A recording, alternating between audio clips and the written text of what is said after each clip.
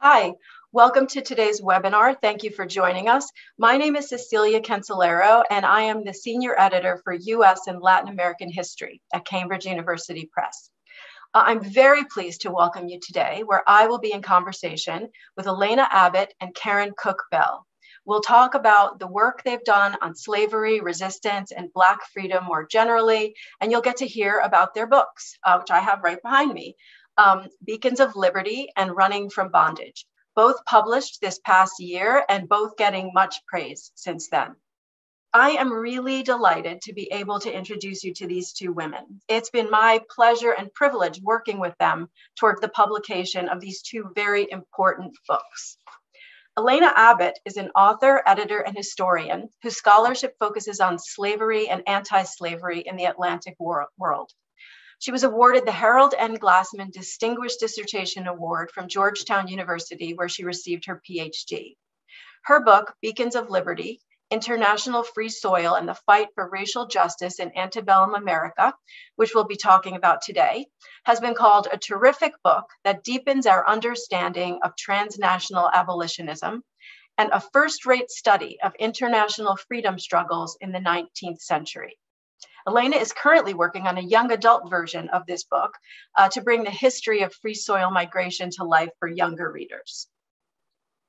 Karen Cook Bell is Associate Professor of History and Chair of the History and Government Department at Bowie State University. Her research, writing, and teaching focus on slavery and the slave trade, the Civil War and Reconstruction, and women's history. She's the author of two books, Claiming Freedom, Race, Kinship, and Land in 19th Century Georgia, which was published in 2018 and won the Georgia Board of Regents Excellence in Research Award, and Running from Bondage, Enslaved Women and Their Remarkable Fight for Freedom in Revolutionary America.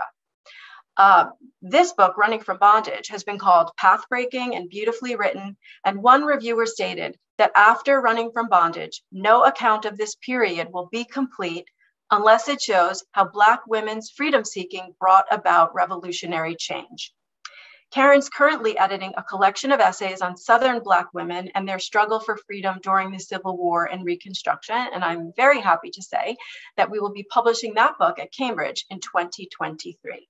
So now we will move on to hear from each author, and we will start with Karen Cook Bell. Thank you, Cecelia, for that wonderful introduction. So, Running from Bondage tells the story of enslaved women who escaped or who attempted to escape slavery during the Revolutionary Era, a time period when chaos of war and lack of oversight made the escape of Black women possible in both the North and South. In fact, 1/3 of fugitives were enslaved women, according to historian Gary Nash. So my book consists of 5 chapters that explains why and how enslaved women escaped slavery and the challenging circumstances they faced over the course of 5 decades from the 1770s to the 1810s. And what brings these chapters together is how Black women are thinking about and acting on their desire for freedom. So I first unpack enslaved women's slavery during the colonial period and their various resistance strategies, and then take a deep dive into looking at the escape of individual women. And what my book really underscores is the fact that enslaved women were not one-dimensional figures, but lived multi-dimensional lives as wives, mothers, sisters, and freedom fighters. And I began this study several years ago, and the research for this study brought me to the realization that there is so much more that historians can uncover in the lives of enslaved women. Although the evidence is fragmented, the experiences of fugitive women are far from unknowable. I examined over 1,000 runaway slave advertisements, as well as trial records of fugitive slaves, and an account of George Washington's escaped slave owner judge. And what I make clear in my book is that instead of putting Black women at the margins of the American Revolution and abolitionism, it is important to see them as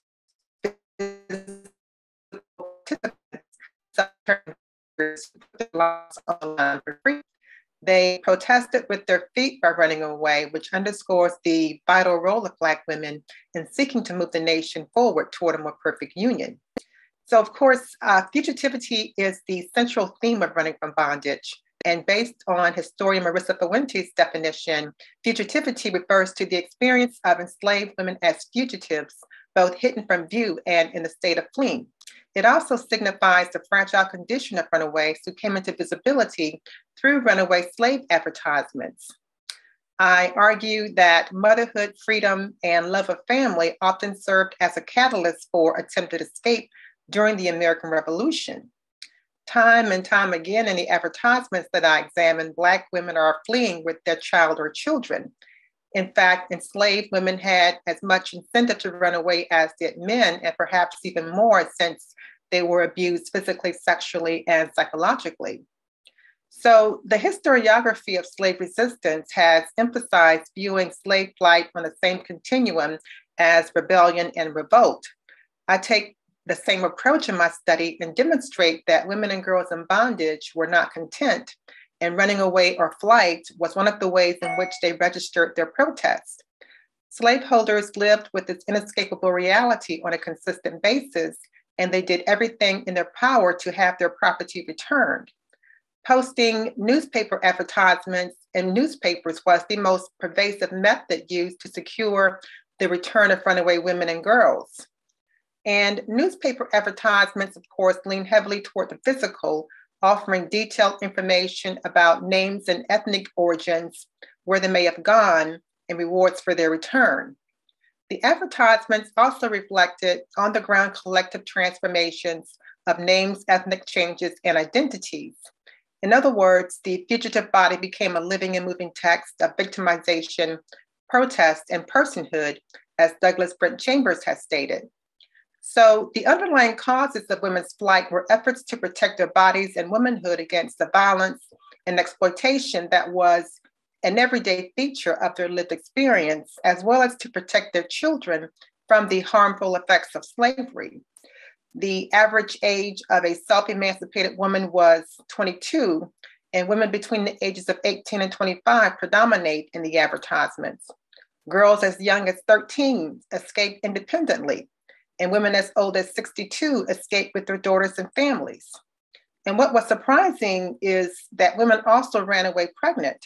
So Running from Bondage is a compelling story of the ways in which enslaved women fought for their liberation and that of their families during the Revolutionary era. And I'll let Helena take it away at this point. Well, thank you. And Cecelia, thank you for the lovely introduction. Thank you to Cambridge University Press for hosting this great conversation. I'm excited about what we're going to be talking about here. So Beacons of Liberty is about how the expansion of freedom beyond the borders of the United States influenced the fight for freedom in the United States. It's about how free African Americans, fugitive slaves, and white observers crossed international borders in search of Black freedom and equality. And it's ultimately about how their experiences abroad helped them shape and form ideas about freedom, citizenship, and national character in the United States. So beginning in the late 18th century and continuing through the 19th century, diverse anti-slavery efforts began reshaping the map of slavery and freedom in the Atlantic world. Anti-slave trade legislation and emancipation laws either immediately or gradually began freeing enslaved populations in places like Haiti, Canada, Mexico, some newly independent South American nations, Great Britain and the British West Indies, Sierra Leone and Liberia. These places became international free soil havens, which is a phrase I use that builds on Atlantic world scholarship on the principle of free soil to identify places with the potential to free and protect self-emancipated men and women and offer equal standing for free African-American immigrants. What my book shows is that the influence of these places on the fight for freedom in the United States was absolutely profound, but incredibly complex. So over the course of the book, I tackle what I see as the three main effects that international free soil had on the fight for freedom and racial justice in the 19th century. First is that it provided physical alternatives to slavery and racism in the United States. In other words, places where free or fugitive people could go to escape slavery or to build new lives with greater access to things like education and economic opportunity. Second, international free soil provided conceptual alternatives to slavery and racism in the United States. What I mean by this is that these places showed that freedom could be done, that emancipation could be safely and effectively enacted, and that indeed, Black people could thrive in freedom. And finally, individual free soil havens became powerful symbols of freedom that stood in stark contrast to the ongoing existence of slavery in the United States. So very importantly in my book, these different free soil spaces had very different forms of government. They had various approaches to emancipation and differing levels of anti-slavery sentiment. And they also had different degrees of geopolitical power with which to police and enforce the anti-slavery borders that they established against the encroachment of American pro-slavery interests and slave catchers. But also, very importantly, they all had their internal economic, political, and social currents that shaped and changed them over time in the exact same way that, of course, the United States had internal economic, political, and social currents that changed it over time. So there was never a single static thing that international free soil looked like or did. But even as these internal dynamics shifted over time, and thus the geopolitics of slavery and freedom shifted over time, a big part of the significance of international free soil havens within the American anti-slavery movement was how they were seen. Over time, they developed specific and distinct reputations among three groups of people that I focus on in the book. The first is self-liberated men and women, or fugitive slaves, who took the enormous risk of running away. The second is the thousands of free men and women who made the difficult decision to emigrate abroad in search for something more commensurate with their vision of freedom. And the third is the broad spectrum of white anti-slavery advocates, some of whom were abolitionist radicals, and some of whom believed that while slavery was a moral evil, there was no room for Black people in the United States. So very conservative anti-slavery thinkers. And then, of course, individual free soil havens also developed specific and distinct reputations among enslavers who felt threatened and increasingly encircled by the expansion of anti-slavery borders in every direction from the United States. So over the course of the book, I track very specifically what these different free soil spaces meant to these different groups and why. In the process, what I show is that they had a profound collective impact on the American anti-slavery movement and the increasing radicalization of American politics around the issue of slavery. One of the big arguments I make is that international free soil havens helped Americans of all colors, legal standing, and ideological persuasions develop and articulate specific ideas about who belonged in the United States and under what conditions, what freedom should look like and how it should be enacted, and what formerly enslaved people needed in order to be successful in a white majority nation structured on white supremacy. So that's all I'll say for now, because we have a wonderful discussion ahead of us, and we'll be talking about archives, stories, but I'll leave it there. Those are the broad strokes of the book. And thanks for joining us today, everyone out there. Thank you so much. Thank you both. So for me, working on these two books at the same time as they were published at similar times was just incredible because they complement one another in such interesting ways. And so having you both in conversation today is a real treat for me. I just want to let the attendees know also that if you joined us late, we're taking questions throughout in the Q&A box. So put your questions in there and I will get to as many as I can within the hour. So I want to ask you both some questions, obviously. So both of your books expand on the study of slavery and resistance in important and in new ways. Elena, you expand beyond the familiar history of the Underground Railroad to illustrate how this struggle for equality and freedom for enslaved people in the US also unfolded outside of this country's borders, which I find just fascinating.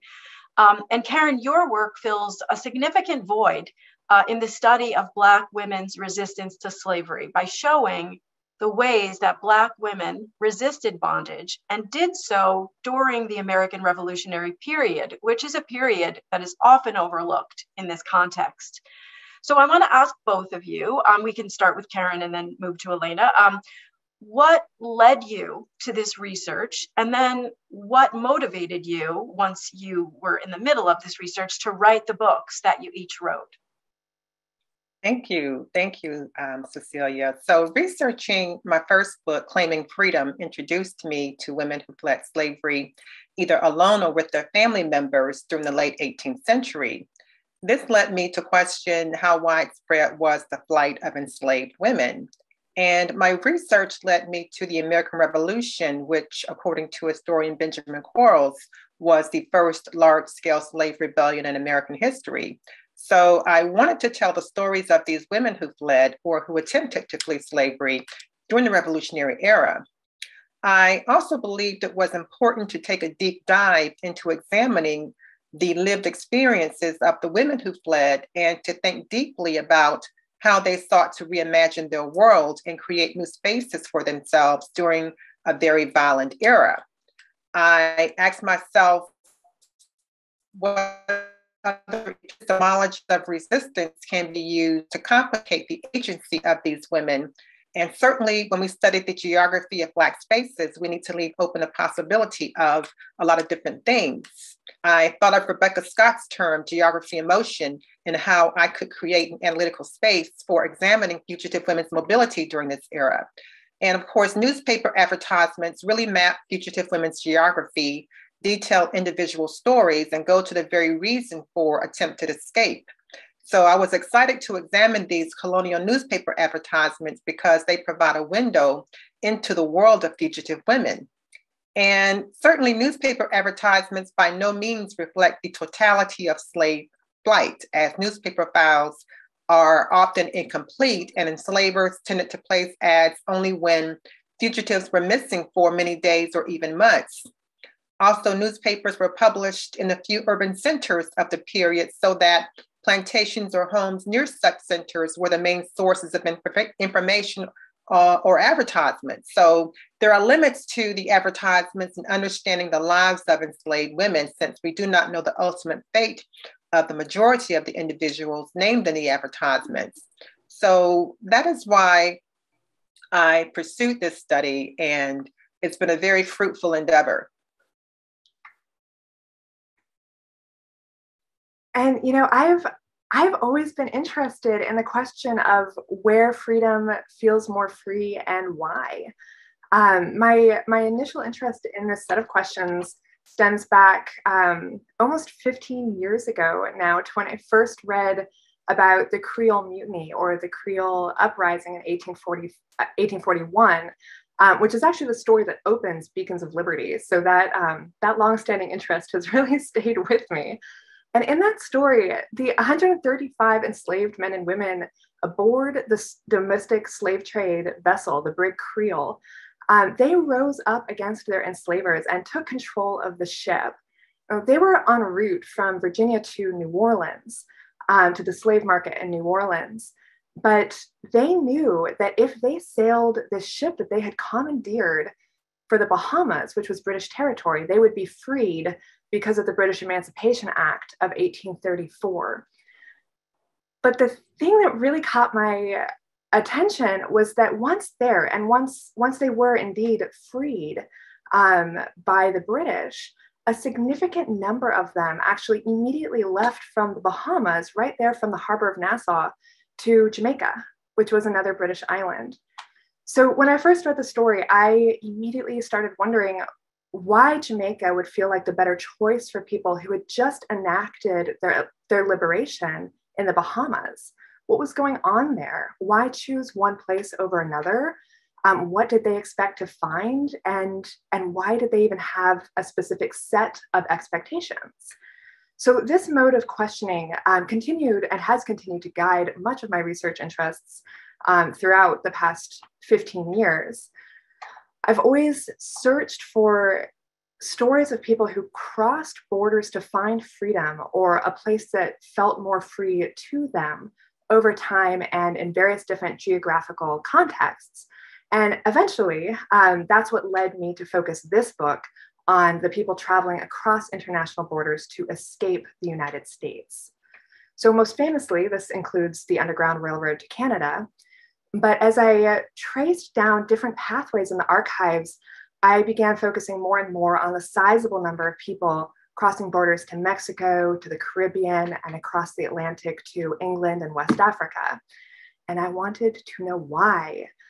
I was especially interested when it came to free African-American migrants. I wanted to know why they were choosing one place over another. And I wanted to know why Canada had become such a major symbol of freedom, both in the American anti-slavery movement of the 19th century, but also still in the US cultural memory about freedom and escape, especially because there were so many people going to other places. So I also wanted to know what was important to them. What were they hoping to find, and what did they find? So I think in short, I have always been interested in essentially what I would call the ways and the whys of what led people across international borders away from the United States in search of freedom, especially when it was happening in greater and greater numbers at the very same time that the fight for freedom in the United States was picking up steam and becoming such a flashpoint in American political and social life. So that's my answer. I have really just stuck to those questions for a long time now, and I think I'll stay with them for a while yet.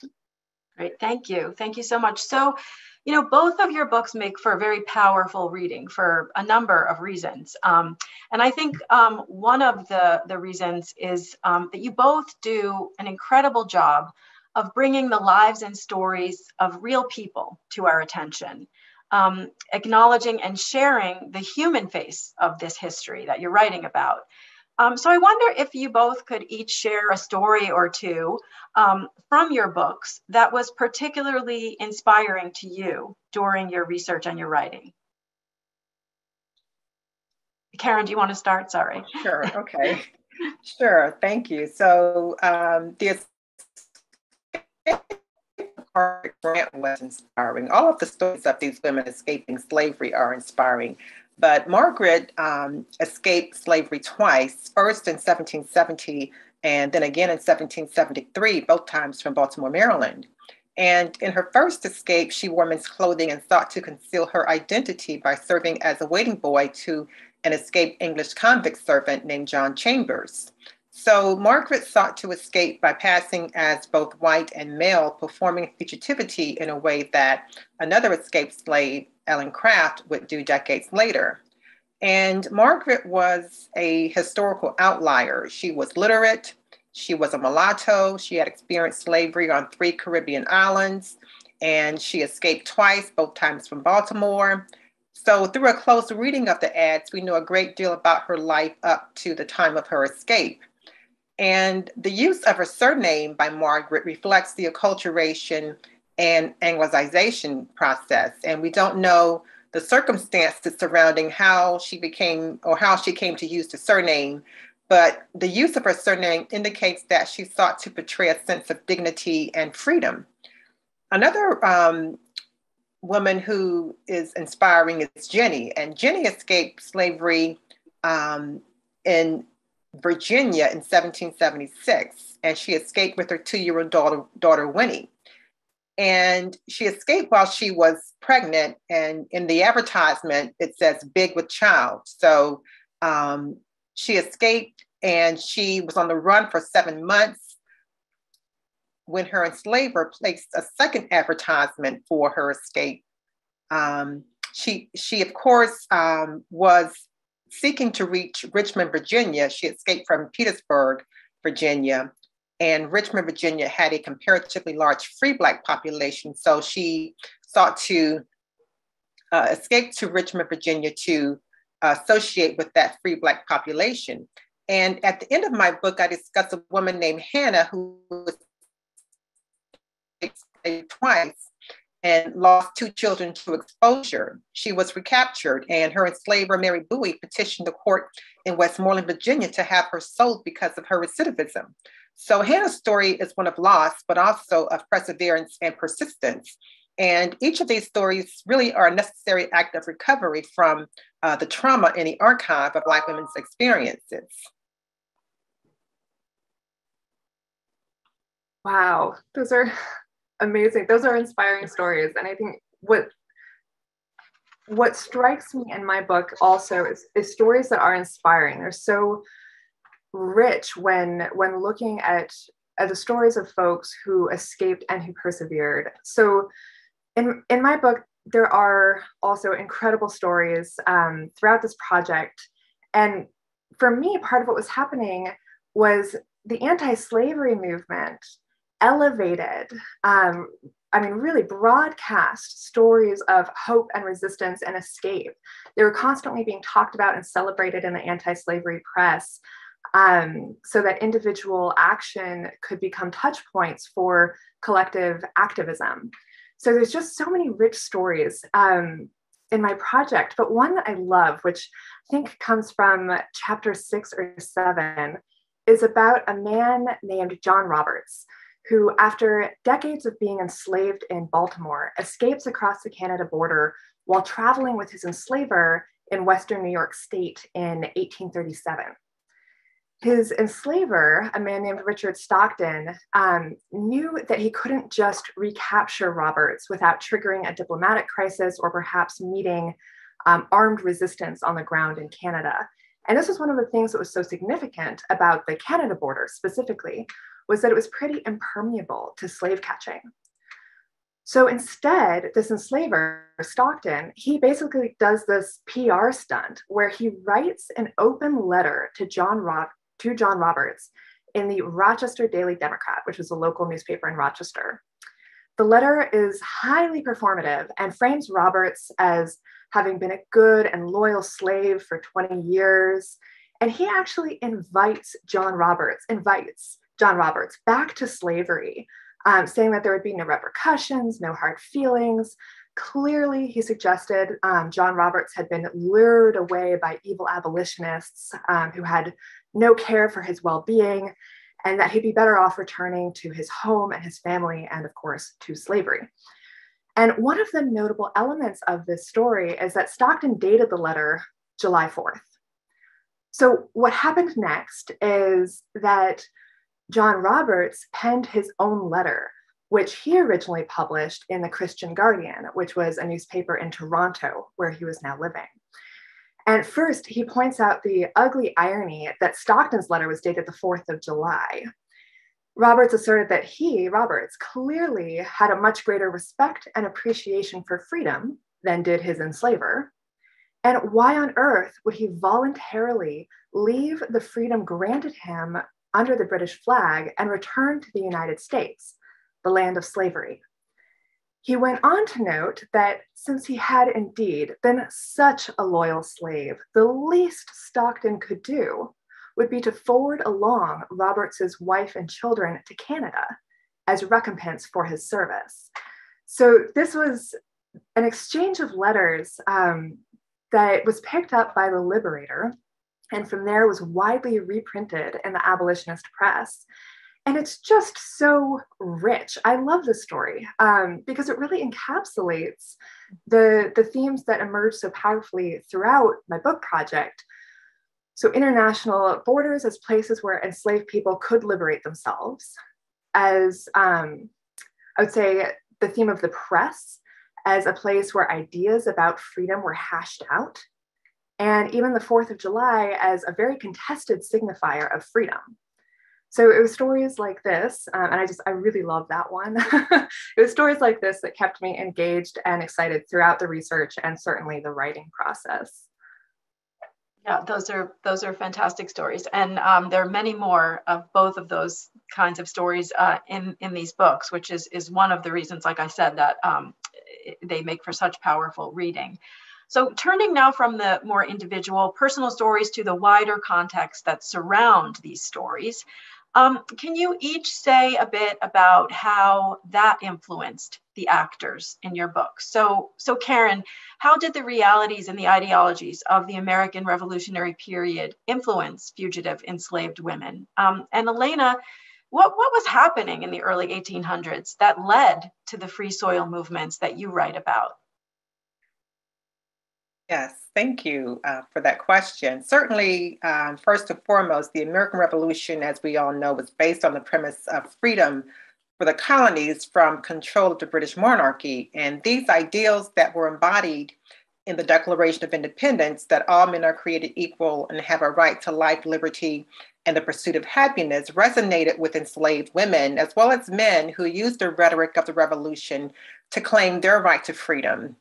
And women, of course, heard about these ideals from listening to the conversations of their enslavers, as well as through the slave grapevine that carried news from plantation to plantation and even from city to city. So the American Revolution really brought into sharp focus the paradox of slavery and freedom. And African American women believed in the independence of the individual, and they too valued in the most fundamental way what Thomas Jefferson and others would identify as inalienable rights.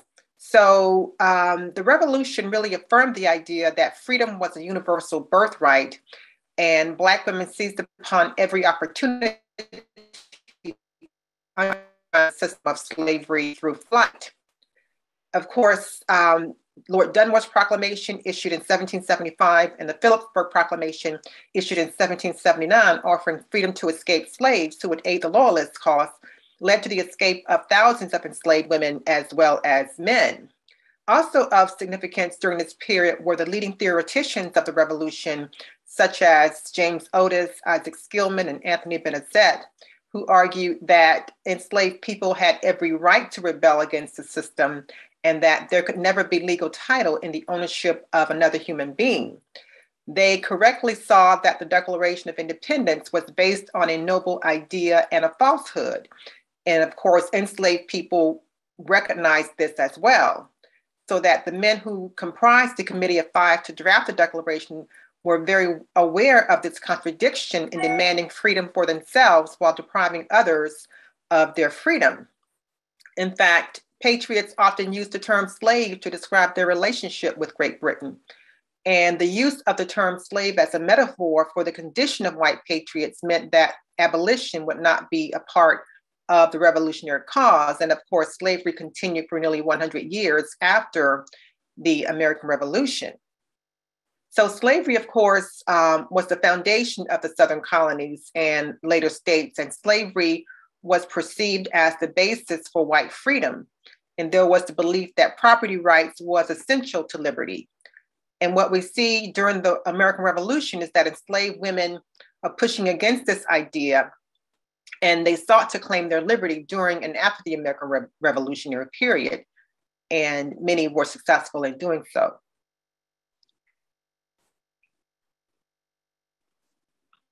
You know, and then in the context of my book, what's happening in the early 1800s is this sort of dark moment where a lot of the promise and potential of the revolutionary period that Karen's book is anchored in seems to be diminishing for free and enslaved Black men and women ever more.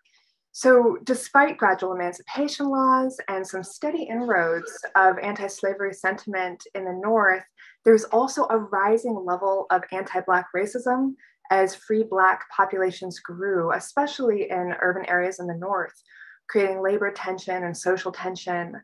There was just this general sense that there were fewer opportunities and increasing hostility toward free Black people and the idea of emancipation. And it was also becoming increasingly clear, as if it wasn't already clear enough in the revolutionary period, that white Americans were willing to fight tooth and nail against the idea of Black citizenship. So this was borne out in places like Ohio, where there were these Black laws that had been on the books, but had been unused since 1804 and 1807. And then in 1829, Ohio becomes a major flashpoint because the state legislated to resuscitate these Black laws and declared that they would actually go into effect the following year in 1830. So these laws, they included things like forcing Black residents to withdraw from military and jury duty. They restricted Black people's right to bear arms, and they forced Black residents, free Black residents, to register with the state and post a costly bond, so to pay money to ensure their good behavior. So basically, the Black laws seem to confirm many people's fears that African Americans would never be seen as full citizens in the United States. So it was a very dark moment. And just after the state announced that the Black laws would be going into effect, white residents of Cincinnati, Ohio, actually descended on the city's Black neighborhoods in a week-long reign of anti-Black terror. They burned Black businesses, they terrorized Black residents, and they ultimately catalyzed what's sometimes characterized as a mass exodus from the city. So this episode is actually what led the first core of Black migrants who wound up settling, free Black migrants, who wound up settling in Canada to Canada. They were quite literally casting about, seeking a new home, and they decided to explore whether moving abroad would provide a more secure life, as well as the educational and economic opportunities that they expected as free men and women. So basically, at the same time that things were looking pretty unpromising for free Black Americans and for the cause of emancipation, a number of different ideas were percolating about other places where freedom might be found and what it might look like there. So one of the stories that I tell in the book is about Prince Saunders, who helped spearhead a major movement of free African Americans to Haiti in the 1820s. And the movement inspired really widespread enthusiasm for several years. And it revolved around core concepts like citizenship and citizenship rights, land ownership, economic opportunity, and educational opportunity. So these were just some of the circumstances and context that brought these conversations about migration and free soil into the mainstream of anti-slavery activism and organizing and thinking. And it did ultimately catalyze tens of thousands of individuals migrating outward from the United States in search of freedom. Thank you. So turning from this question to a related topic, but a topic which is embedded in every aspect of these stories and the history that you're telling is the question of obstacles. Obstacles that were faced during the resistance that you both describe in your book. So specifically, as I said, this is embedded throughout. So you've touched on this already, but Karen, what obstacles were faced by enslaved women who were attempting to escape bondage in post-revolutionary America, whether it be through their feet or through the court system? And Elena, what obstacles were faced by those seeking freedom and equality by looking abroad to these free soil havens? Yes, thank you. Well, certainly during the post-revolutionary period, women faced significant obstacles to freedom coming from really the national government. Article 4, Section 2 of the U.S. Constitution provided for the capture and return of runaways. And the Fugitive Slave Act of 1793 gave enforcement power to this clause by allowing enslavers to capture and return their runaways. President George Washington used this act to pursue his runaway slave on a judge who escaped in 1796 from the Washington's home in Philadelphia, which was then the nation's capital. So Ona successfully escaped to New Hampshire, where she lived out the remainder of her life until she died in 1848. And after several attempts to recapture her, the Washingtons eventually gave up their pursuit.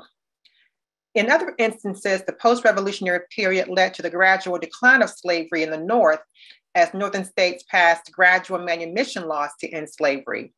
New York and New Jersey were the last two states in the North to enact gradual manumission laws in 1799 and 1804.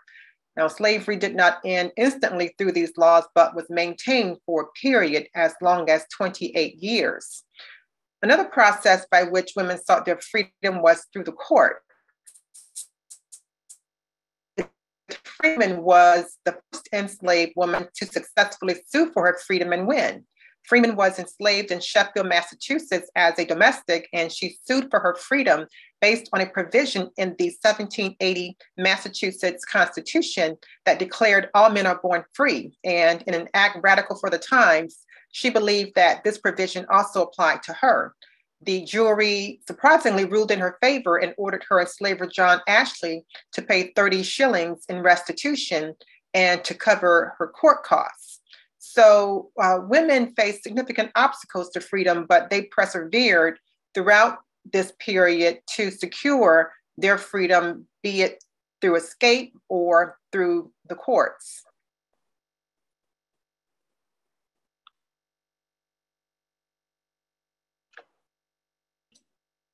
Sorry, I have muted myself because there's tree work down the block. So the issue of obstacles in terms of international free soil migration is also, it's complex. There's a couple moving parts here. But generally speaking, there were tremendous obstacles facing freedom seekers in international free soil havens. For fugitive slaves, of course, the first obstacle was just getting there. The trek across the border with Mexico to the southwest, for example, was incredibly perilous.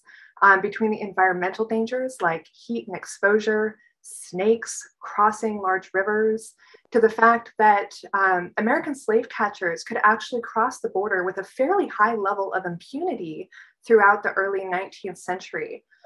So the journey was hard and it was dangerous. And then, getting to the Caribbean required finding a trustworthy boat captain and a lot of luck. And reaching Canada meant navigating through, once someone even got to the north, navigating through the US North, not always knowing where to go, or very importantly, who they could trust. From the Underground Railroad mythology, we sometimes think of this organized network of allies just, waiting to assist people all the way across the border. But the archive is just full of harrowing stories that include death, recapture, betrayal, so much betrayal, and incredibly difficult environmental factors. And that's before they even arrived. And then migrants were often disappointed by the opportunities and obstacles that they found in free soil locations. So Canada is a perfect example of the range of hardships that migrants might face. The first organized group of migrants who I mentioned earlier who settled in Canada in 1830, they were lucky to make it through the first winter. First, there was the arduous labor of clearing the land. So really, clearing some hostile northern land. The shorter growing season, and freezing cold temperatures and heavy snows, they were in really bad shape after their first year in Canada. And then even when moving into urban spaces and established communities, migrants consistently noted high levels of racism nearly everywhere they went, from hostility and sneers in the street to de facto school segregation and other segregated spaces. And one of the more interesting archival tidbits I found, Toronto's Black community sent several petitions to the city to try to ban blackface performances at the circus because it seemed to be stoking the racism among the audience. So many migrants actually made no bones about the fact that, that life in Canada was such that if it weren't for the legal equality that they were granted as British subjects, they would return to the United States. That's how virulently racist they found the social environment across the border.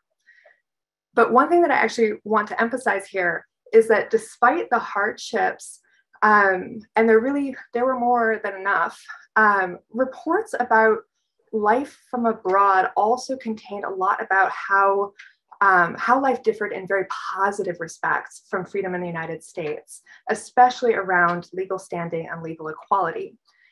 And this was ultimately the major message that was returning back from Canada, that racism was pervasive and pernicious, but that Black migrants were able to fight for their rights and equitable treatment because they were considered British subjects and the legal equals of white Canadians.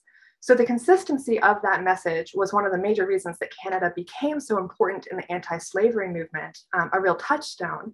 But it's also just a good reminder that despite the hardships that and the racism that Black migrants faced in Canada, there was a really core and important difference, which is that equal legal standing and legal equality.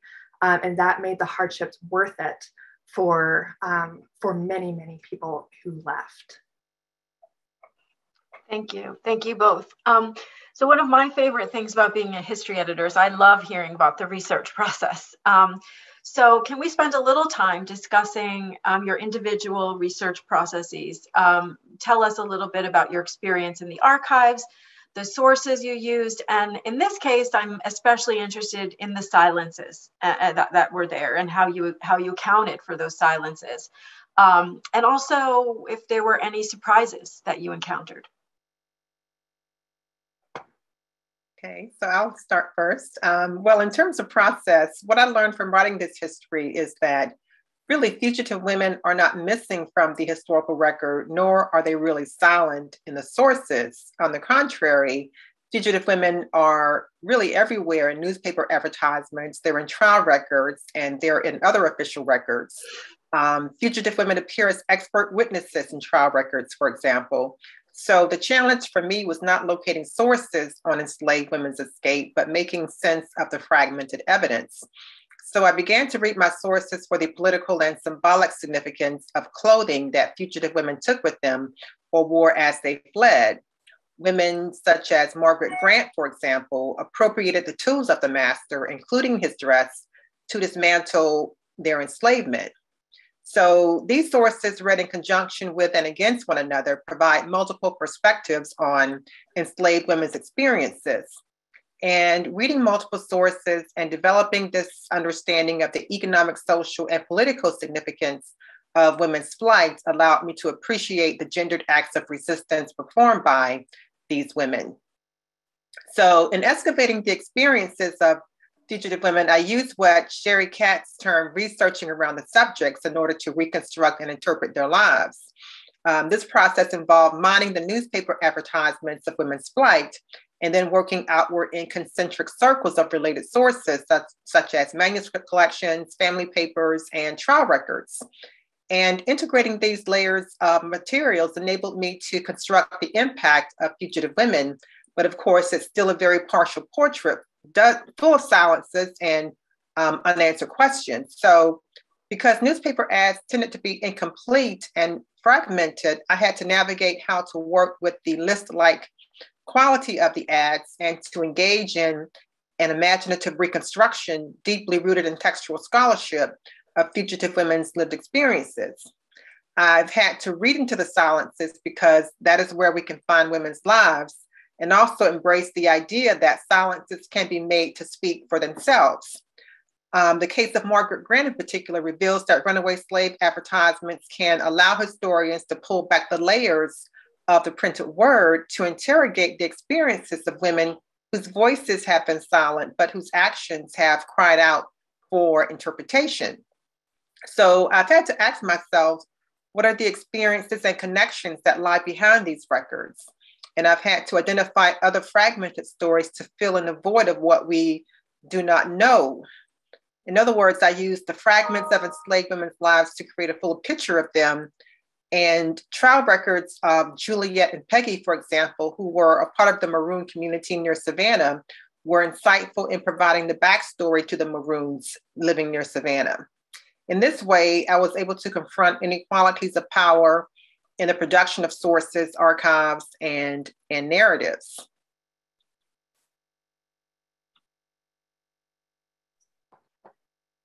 So I actually was surprised that my sources weren't as fragmented as I was anticipating going into my research. So my book draws on the absolute wealth of sources written and printed as part of the anti-slavery movement. Anti-slavery advocates were thinkers, they were writers, they were speakers, and they engaged with ideas about slavery and freedom through robust print exchanges circulated across the United States. So my work relied heavily on newspapers, reports, and pamphlets. People were simply writing a lot about what they were thinking about. And my research was on what they were thinking about and why. So I also, though, drew on fiction and poetry and plays to help trace the many ways that information and reflections on free soil permeated anti-slavery thinking and action. So one of my favorite sources to use, and this was also a surprise, was actually Uncle Tom's Cabin, which in my book, I read in terms of how Harriet Beecher Stowe's plotline was fundamentally shaped by her own ideological perspective on where her protagonists should go and why. They wind up in Upper Canada, which is modern day Ontario, Quebec, France. They meet up with a relative who was freed in the French Caribbean. And in the end, they wind up sailing for Liberia after first considering and then rejecting the idea of Haiti. So their family odyssey from slavery to freedom was very much a product of the expansion of free soil options in the decades prior to Harriet Beecher Stowe writing this very famous book. And looking at the book from this perspective also highlights, I think, how deeply conservative it ultimately was, with Harriet Beecher Stowe actually advocating Black relocation to Liberia because she did not really envision a future for them in the United States. And because Uncle Tom's Cabin was one of the single greatest contributions to galvanizing widespread anti-slavery sentiment in the mid-19th century, I think it's easy to overlook this. But Black critics at the time certainly called it out. And it's right there in the text. The book is pro-freedom, but the way it engages with international free soil havens to imagine what that freedom could and should look like and where it should be really, to my mind, exposed the limits of many white Americans' imagination. So there were lots of surprises like that in the archives for me. But I think the other biggest surprise that I found was abundance, which is not typical of projects that are handling slavery and enslavement. And this was, really because I was looking at a culture within the anti-slavery movement of talking about and thinking about free soil. So there was just a lot more there than I anticipated as escapes and migrations were being highlighted and celebrated in the anti-slavery press, and specifically people's letters from different places abroad, both self-emancipated men and women and free African-American migrants. They were writing back from their new homes, and their letters were being printed and distributed pretty widely within the anti-slavery movement. So I think simply put, anti-slavery advocates were thinking about free soil a lot, and it resulted in a really robust archive. And I feel like I could write 12 books from the archival material that I found, which was not what I was anticipating at all.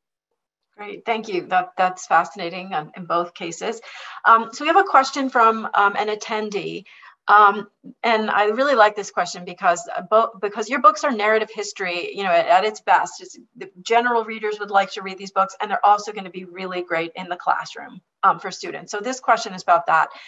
It says, does either author have suggestions for supplemental activities to use when assigning their book to students, such as particular primary sources that would work well for undergraduates? Well, that's a very good question. I think that Lathan Winley's 4-volume Runaway Slave Advertisements would be an excellent resource to use in your undergraduate classes. Lathan Winley has documented 8,000 runaway slaves and the advertisements that he's collected really over a decade and published in 4 volumes, each volume representing different states, is an invaluable resource that undergraduates would gain tremendous insight from learning and looking at these advertisements. Also, there are, of course, digital databases that are available at the University of North Carolina, Chapel Hill. There are runaway. There's also Freedom on the Move digital database, but there's plenty of resources out there for undergraduates to gain insights from the experiences of the women and men who sought to gain their freedom.